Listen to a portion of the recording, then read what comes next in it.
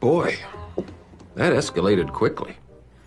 I mean, that really got out of hand. 3 episodes of their much-anticipated Netflix series about themselves will finally air. And good question. And the remaining 3 air a week from now. And this we expect to be a big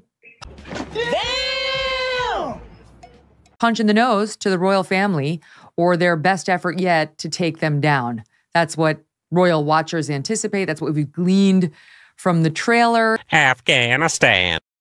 Are you going to watch it? What do you think? Well, if I watch it, I'm just going to study it like GameFilm. Okay, I'm listening. You have my attention. Film for narcissists, because I agree with you. I think these 2 are insane narcissists. Nope.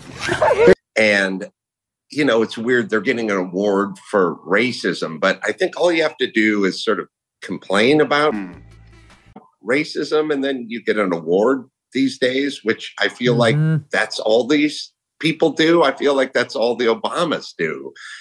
Blah, blah, blah, blah. Now, we have all these people in positions of power, and they could do so much for this country and this world, and they just go around and talk about racism and get awards, and it's sad.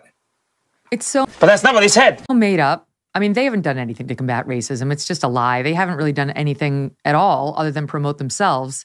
But Carrie Kennedy... You're not going to speed past that like you didn't just say what you just said.